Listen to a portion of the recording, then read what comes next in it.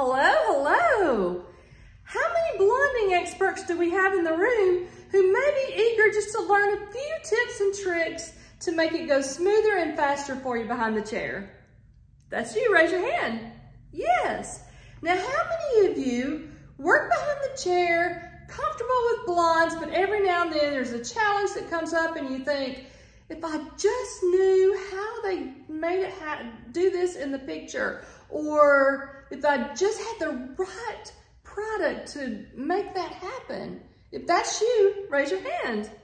I think sometimes we can answer both questions. Sometimes we can be that blonding rock star, and then other times we have someone in our chair that can be a bit of a challenge, and with the right knowledge and the right products, we can turn that challenge into a rock star moment. Would you agree? Yes. Now, I really want to say thanks to you guys before we get started, because I know you've come in on your day off to learn, and I want to make sure that you take away what you came for and leave here with a little more knowledge and a higher step towards success than before you came. Sound good? Great. Now, while we're here, we're going to be learning techniques, and we're also going to learn about some new products and formulas for some beautiful, beautiful new tones.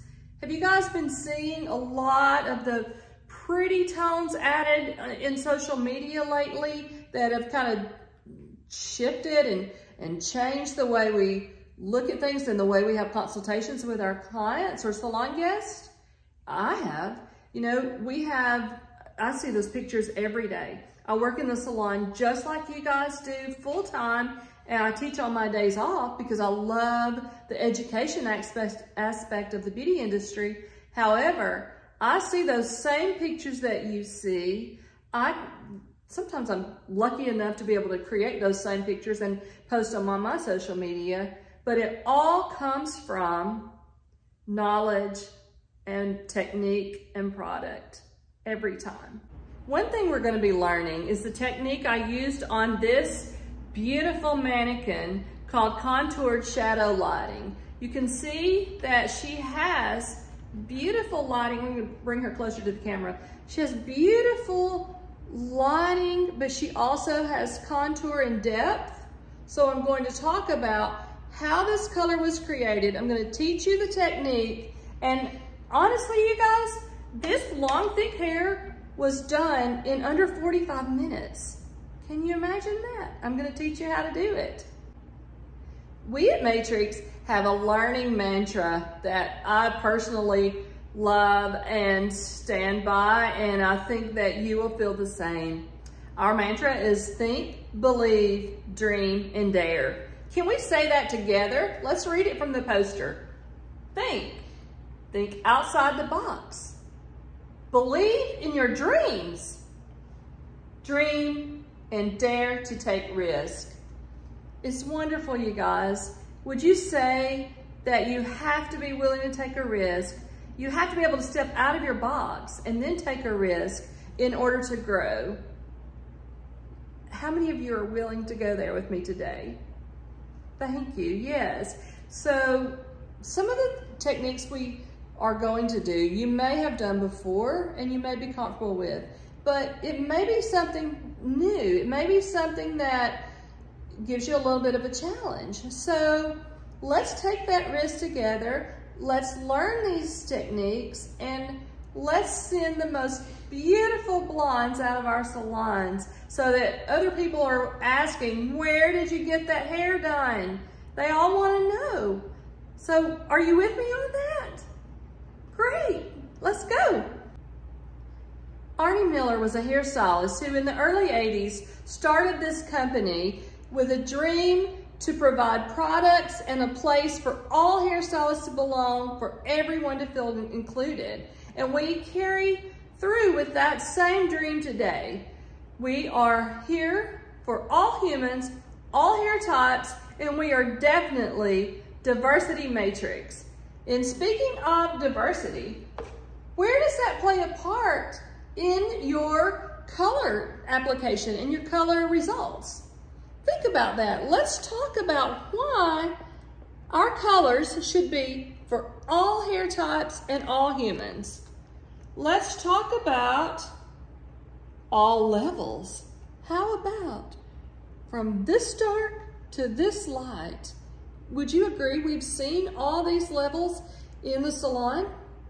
Yes, and have we seen some people who have hair this dark that want to be this light? Would you say that could be a challenge? Sometimes, but we're going to talk about that today, and we're going to talk about ways to meet that challenge. How about all underlying pigments? What part would you say the underlying pigment plays in your blonding process? Can someone answer that? Yes, yes. The underlying pigment determines how much warmth is left in your end result. So we have to consider that in our formulas before we ever apply that color to the hair. Now, how about all diameters? Would you say that fine, medium, or coarse plays a part in the result of your colors? Any colors, your regular colors or your blondes? Definitely. So we'll talk about how to work with each of those diameters to get the best results. How about all patterns? Straight, wavy, curly, and coily. Would you say that matters in your color application and your formula at times? Definitely. Because we know that really curly hair sometimes needs a little more saturation than other colors. Other hair types. And we also know that it can be a little more porous. So those are things, well, porosity, that's something else to talk about. What part does porosity play in your color? Oh, exactly. Yes, you're right. Porosity is a big factor in how we formulate, how we apply the color, and how long we leave it. Right, yes. Now you all should have this book. If you don't, reach out to your sales consultant about how to get it. This is your swatch book that has all the ColorSync colors and toners. And in the front of the book, you will see the chart that we just discussed with each of the factors, the levels, the underlying pigment, all diameters, and all patterns. So take the time, just when you have extra time, not just when you're trying to pull out a swatch real quick to match a color, but take the time to read through this book because there's a lot of information, especially in the back, that can really benefit you on your formulations and give you better results. So let me set that down. Now, let's talk about the Matrix Lightener portfolio. Have you seen how many lighteners Matrix provides? Yes. Let's talk about each one. Could someone read the first one for me? Yes, Lightmaster. How many of you have used Lightmaster? It's our go-to lightener for 8 levels lift. And in the recent couple of years, we've also come out with Lightmaster that's pre-bonded, and it will give you 8 levels of lift as well. The next one we'll talk about is High Riser. And that's what we'll be using for this demonstration today. How many of you have used High Riser? It will take you 9 levels lighter, and it is pre-bonded as well. What about the Open Air? How many of you are using Open Air Lightener for your balayage, hand painting techniques that need to process in open air? That's a beautiful lightener. And it's also pre-bonded, and it will lift up to 7 levels lighter. Then we have Lift and Tone. That's our tried and true lightener. It's been around for a long time, and it's still here because it's so good. People have been using it for years, and it lifts and tones at the same time, and it will give you up to 6 levels lift. Now, how about Curl Lights? Has anyone in the room used Curl Lights? Yes. Curl Lights is a conditioning lightener made specifically for curly hair. Now, it can be used on any hair type. But it was designed for curly hair to add extra conditioning. It has beeswax that helps hold the moisture. Now, can anybody tell me what happens a lot of times to curly hair when you lighten it? Yes, sometimes the natural curl can be relaxed, or sometimes it can start to lose a little of its curl pattern. So Curl Lights was made to maintain that curl pattern. I'm going to show you a beautiful example of how that works. Ooh, got behind the mannequin, sorry guys.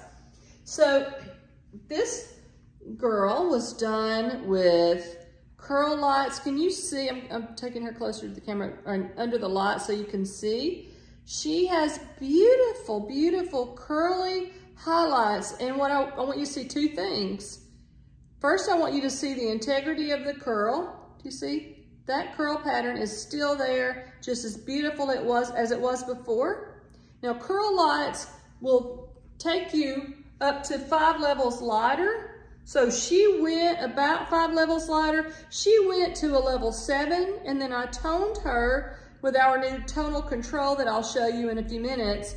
And the one that I used was 7 in A, because she's the level, her lightening went to a 7, and then the NA neutralizes some of the warmth. So that was why I chose that color. And again, guys, I think it's beautiful, and I hope you do too. Put her back. So now that we've discussed the lightening portfolio, does anyone have questions about those lighteners before we move forward? Great. Let's talk about Color Sync and tonal control. Color Sync is a beautiful toning system that has an alkaline base. Tonal control is our newer toning system that is an acid base. Tonal control is a sheer gel toner. It has predictable results from a gel cream that can be applied with a bottle or with a brush, whichever you prefer. Some people do prefer the bottle because of the gel consistency. And it's color-coded in the packaging, let me show you, with the dominant tone being the color of the package. For instance, we have a purple package to represent violet, a neutral package to represent our neutral tones, green for jade. Isn't that beautiful? I don't know if I can hold them all. Let's see. There's a yellow package for our warmer tones and a pink package for our rose tones. It's a beautiful, beautiful color line. This mannequin was lightened with Lightmaster and 20 volume. The ends were toned with 10 PR in tonal control, and the shadow root area was done with 5 NW. So you have a level 5 that melts into a level 10. I think she's beautiful. Love that color. And love the fact that it didn't take long. The lightening took about 45 minutes to apply. It processed another probably 45 minutes. Rinse that, apply the toner, and that took 20 minutes.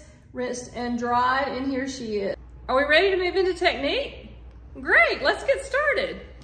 As you can see, I separated the sides from the back. I left it parted in the middle so that each side could be separated. You could twist those into chenons, or you can leave those hanging as long as they're pushed forward and not in the way of what you're doing in the back. And here we're going to start at the base with horizontal partings that will go all the way up. So our first section is going to be about 1 inch to 1.5 inches deep, depending on the thickness of the hair. Her hair is not very thick, so I didn't take a really small section, but it's not super large either. If her hair were thicker, I would need a much smaller section. If her hair were thinner, I could get away with taking a deeper section. Now, I also see exactly where the texture lays in her hair. Right here, you can see that there's some movement going on.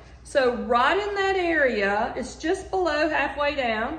I'm gonna take my comb, and as you can see, it's a comb with alternating teeth so that it's great for back combing. I'm going to lay that comb in the hair with tension. I'm gonna hold with my lower hand pretty tightly, and take that comb, lay it into the hair, and push straight up to the scalp. And you see how neat that stayed? There are a few little ones laying on top that need to be pushed up. So I'm gonna go one more time about this far down, maybe like almost halfway down. Push that up again, and now I'm gonna hold that with tension at the scalp. I'm going to take a clip that hair in place, and now this hair that's left remaining is going to receive lightener. Now, what's important to know about the way I back combed that and held it in place is there were only 2 neat pushes up, so that way when I get ready to take that down, it's not going to tangle, and I'm going to be able to brush that out easily after shampooing and conditioning the color. So to begin, now I'm going to take my foil, lay it under that hair, and because I have all this hair above that's going to be coming down over it, I don't have to worry about creating a harsh line. I'm going to get blend as soon as this natural hair is brought back down into it. So I'm going to hold the foil in place. I'm going to paint my lightener. Once again, it's High Riser, and I mixed 1-to-2 ratio, 1 part lightener to 2 parts developer. I'm going to start about this far up and paint all the way down. When I said this far, it's probably about 2.5 to 3 inches off the scalp. So I'm going to start about 2.5 to 3 inches off the scalp, paint all the way down, make sure that hair is very well saturated, especially on those ends. And now I'm going to lay another foil. Well, I'm going to slide that down first. See, so because this hair is going to get us the shadow treatment, and I don't want the foil in the way. So I'm going to take that foil, kind of slide it down right to where I started that application.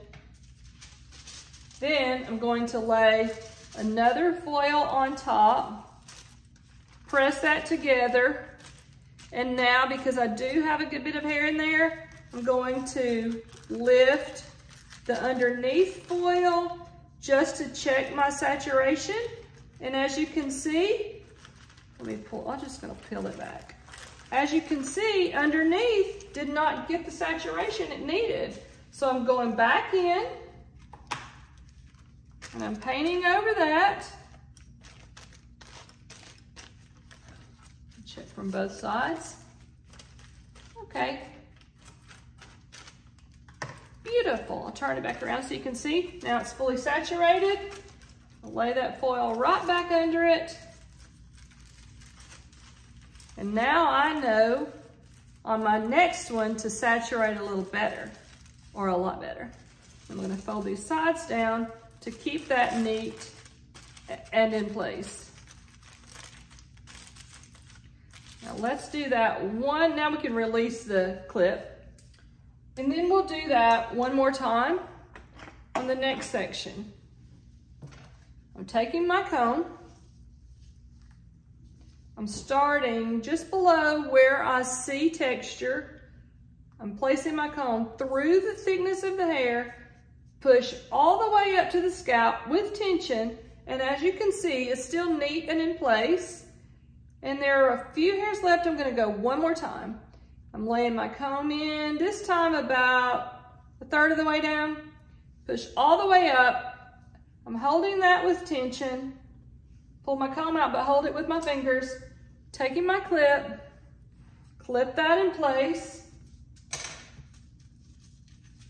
I'm placing my foil under it. And this time I'm gonna spread that hair out a little and make sure that I saturate it well. Starting here. Now, if I were using a balayage board, I would have a little more control. How many of you are balayage board users out there? I am too, ordinarily. I didn't lay it here in this moment, so I'm going without it, but we're good. Okay, now I'm gonna take my brush and just kind of push that around a little and make sure that it's fully saturated. Yes, just like that. I'm gonna apply lightener one more time to it. And once again, that line is not going to be there. Once that hair from the back combing is brought down, you're gonna see a beautiful blend. Now I'm gonna take a second foil, lay over the top, and fold the sides in.